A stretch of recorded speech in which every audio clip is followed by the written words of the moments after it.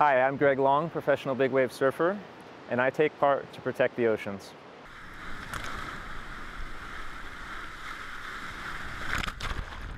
When you look at the basics of what it is that boards have been made of in the past, and how toxic the construction of each one really is, that there are greener, sustainable alternatives. Why aren't we going to use those?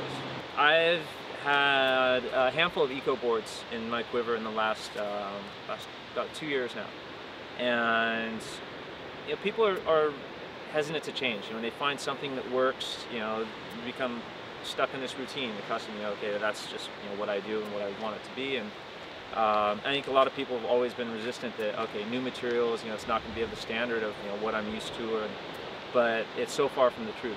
First board I ever had, no difference in the performance, no difference in the strength. I still have it in my quiver. What's amazing about the surf culture is just how many people embrace it.